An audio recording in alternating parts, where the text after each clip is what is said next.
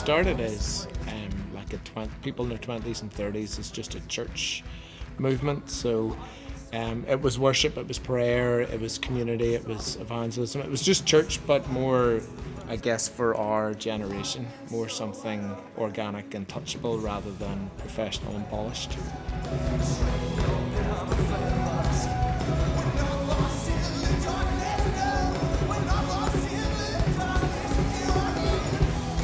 There were a number of artists in various disciplines like music and even like t-shirt design and everything and video, and we kind of came together to do this project. So we consider everybody a part of the collective, not just the people who are on the stage, but there's more contributors than it appears sometimes. But back at home there isn't really so much of a Christian music culture, and so it kind of gave us the freedom to just go for it and try things that seemed really different back 4 years ago, and experiment with a lot of different instrumentation and experiment with a different band setup than we'd ever seen before.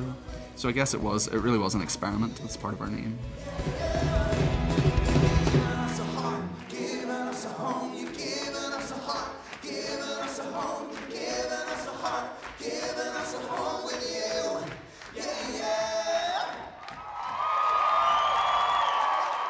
Nothing else satisfies only you, Lord.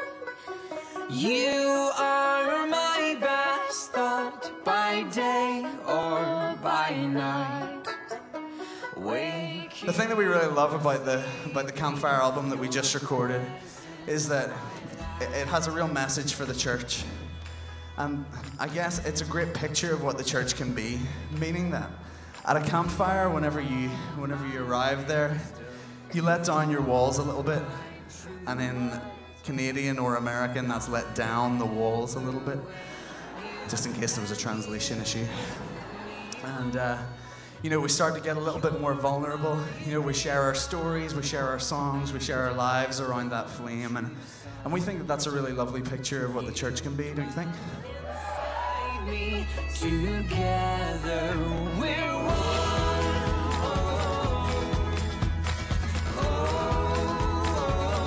Come on, church. I suppose there's always a pressure in the evangelical culture whenever you have a really clear path of what worship looks like. So it looks like a stage with really nice lighting, and it looks like people responding by lifting up their hands and singing power ballads, I suppose.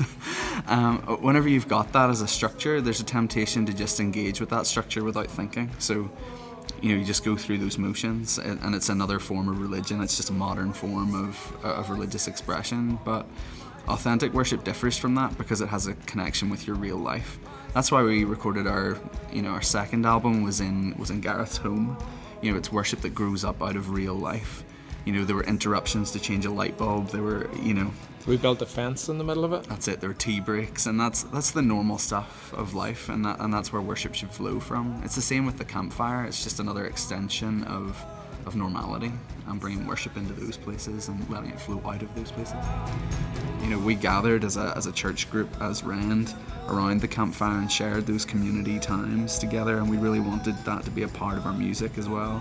We had to make sure the generator was really far away, and they get really long leads, so you didn't need that noise in the background. But the seagulls, they still made it on, and the campfire and the waves, and yeah, there was a reason why nobody had done that before. It's wholly inconvenient and extremely difficult to arrange, but totally worth it, is how I would describe it.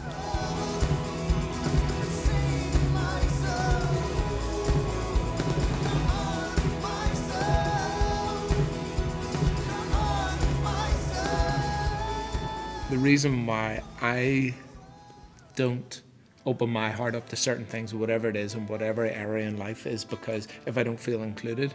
And the gospel is all about inclusion. Jesus didn't come to earth to say who wasn't in the club.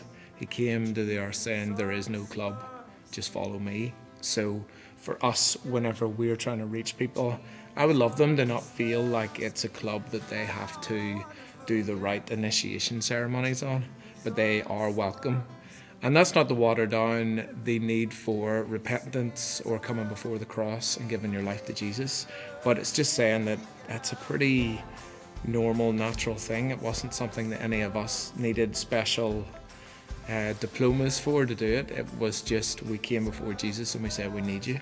So for me, it would be the inclusivity, and I think for all of us, that's a big part of our heart. That's it, yeah. I mean, I guess relationship is so vital to any attempt to try to bring somebody into this lifestyle. It's not a intellectual concept to be affirmed or for us to agree with. That isn't a way of life that's sustainable, and we can't just argue people in. It has to be a community that you're inviting people into and giving them a life to live. Sacrificial is your love.